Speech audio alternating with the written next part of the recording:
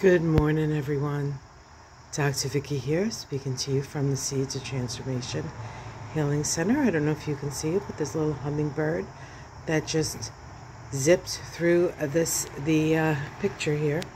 That's why I'm standing inside, because he was zipping actually closer to me before I started this, and I didn't want to startle him, or her actually. I think it's a girl. Of course, hummingbirds remind us about the joy of the moment, and we are still sort of basking in the joy of the moment, are we not? Today we had an early morning trine between Venus and Uranus that opens us up to new, exciting, out-of-the-box change, progressivism in our relationships, in perhaps our aesthetics. It supports group endeavor. It supports getting along despite differences. It's as if we're suddenly open in a way that we haven't been open before. This is part of the Venus story this week. The first aspect of Venus, exact aspect of Venus, being this trine to Uranus. This trine has the overlay energy of Leo, and so self-expression is part of the picture today. Joyful self-expression, an openness to the new, an openness to the inventive.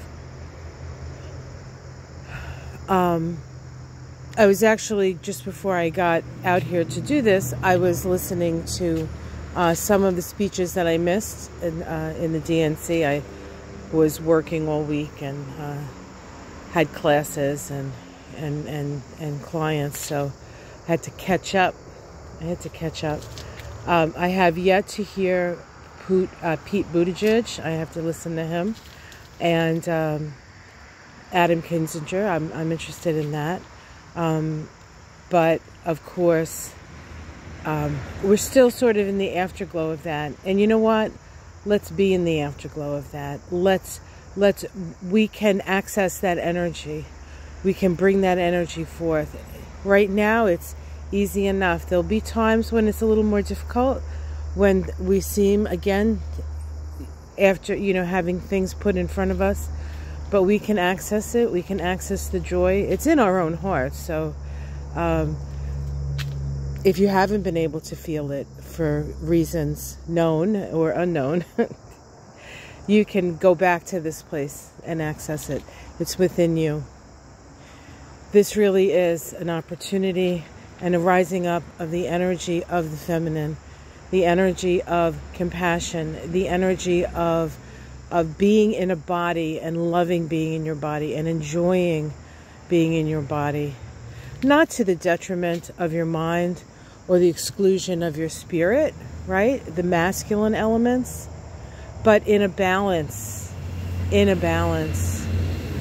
Too much mind leads to cruelty. Too much spirit leads to insufferability. Too much body leads to sloth and decadence, and too much emotion leads to depression and inability to move forward because you're mired in your feelings. It's the balance of all four elements. It is what the magician in the magician card, with his altar in front of him, with the four elements and the balance of that, and rising above all of that is the divine mind. Our connection to our divine heart and our divine mind will lead us into a future that we dream possible. First, you got to dream it, then you got to roll up your sleeves and do it. Now, we're in the last quarter of the moon. This is the time of extracting meaning from our experiences. This is the time of coming together with others to create sort of a group expression of the lessons learned through this lunation cycle. We're starting with that new moon in Leo, the sign that rules the heart, the core of love, that which makes us human. And now come next week, after this week, we have the new moon. I think it's on Monday.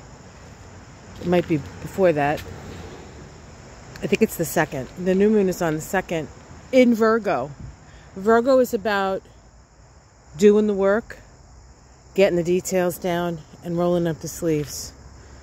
So enjoy your moments of bliss, my friends.